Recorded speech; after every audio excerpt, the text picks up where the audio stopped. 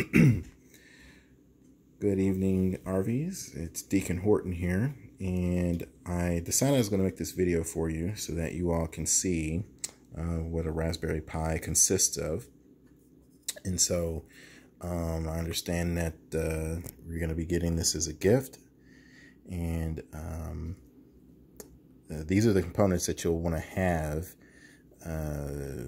Well, some of the components you'll want to have to make the learning experience worthwhile.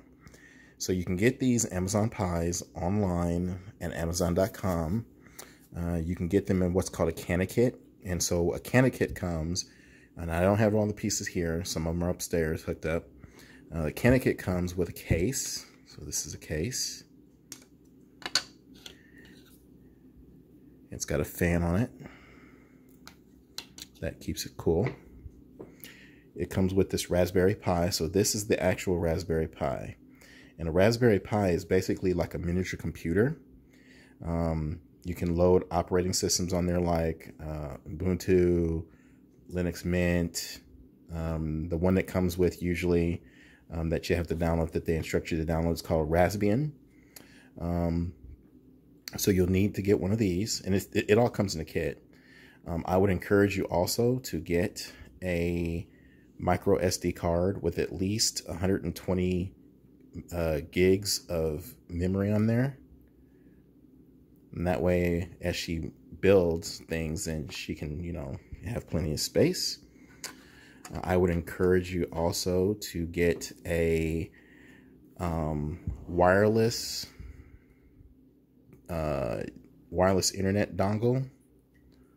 A USB wireless internet dongle like this one here. Real cheap.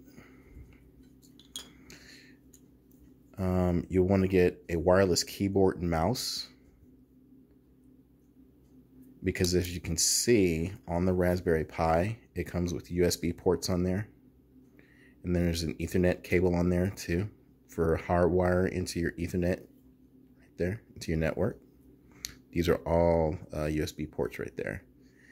On the side of the Raspberry Pi, there is a port for a miniature HDMI cable. And then there's a USB-C cable for power. And those cords, those cables come usually with the Raspberry Pi, the CanaKit that you can pick up. It also comes with these little heat sinks on there for stuff right there. Right there, these three little heat sinks right there.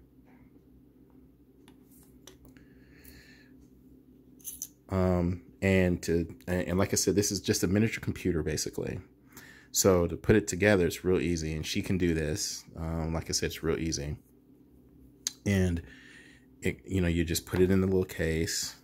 I gotta remember how I put this in there. Yep, that way.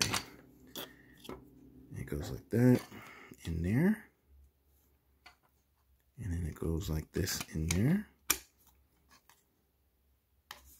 That's pretty much it. And then it shows you how to hook these jumpers up onto the pins there. And I usually use this one. I'm going to get another one, but I use this one specifically for a video game console. Old school video game console, like Super Nintendo and Nintendo games and stuff like that. So that's one thing you can do with it. I'll put that together later. And then your USB stuff just goes in through here. And then the other thing I would encourage you to get her is a kit like this. Now this is a starter kit, and it comes with all kind of stuff in there. And so I'll show you what that looks like.